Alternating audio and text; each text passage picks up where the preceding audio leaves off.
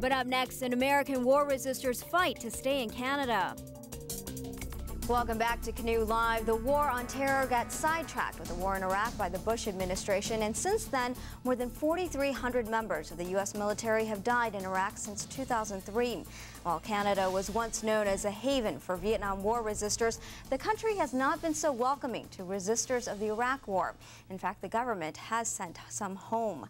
Well, joining us now is Joshua Key, one U.S. war resistor who will find out tomorrow whether he qualifies as a refugee and can remain in Canada. Joshua, why did you decide to leave the war in Iraq? I left the war in Iraq. I spent 6.5 months west of Baghdad. The reason I left was because of what I had witnessed and what I had participated in there.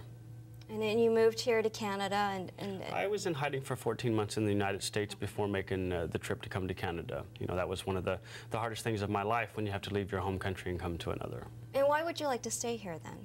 Well, I would like to stay here. It's a nice, peaceful country. It's been a very, how would you say it, nice and kind to me. I mean, it's another deal with as far as the immigration board and as well as the conservative government. But things will change. I mean, there's been a motion passed twice in the House of Commons, and so to me, that's the will of the Canadian people that want us to stay in Canada. It's just getting that motion put forward and letting it pass through.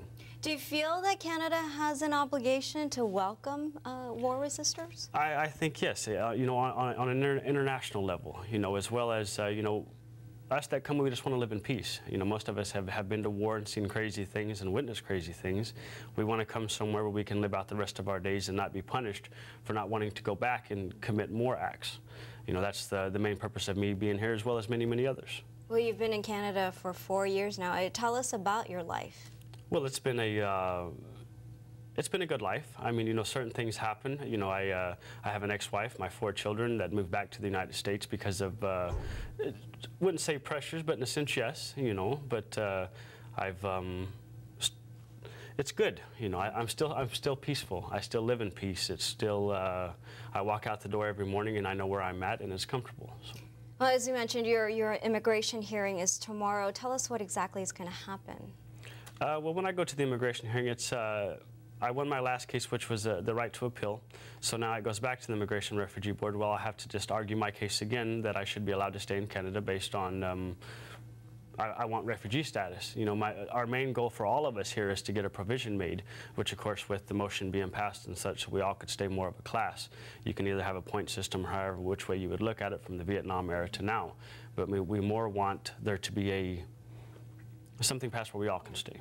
Now, you shared your story in your book, The Deserter's Tale. Yes. Tell us what this has done for you.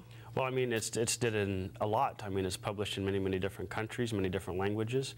Lawrence Hill, who wrote the book for me, is an excellent writer and an excellent man, a great friend. But the book got the whole story out in ways that I could not present it myself. I mean, there's certain things that's hard to talk about and certain things that would come across differently. But with the book, it's all there, it's all out there, and it's there for people to read and get the story, get the facts. Well, we wish you the best of luck. Joshua, thanks so much for talking to us. Thank you for having me. And again, the hearing is tomorrow, and we'll be sure to update you on that. You can also read more about Joshua Key in his book, The Deserter's Tale. We're going to take a break now, but when we come back, we've got sports and entertainment.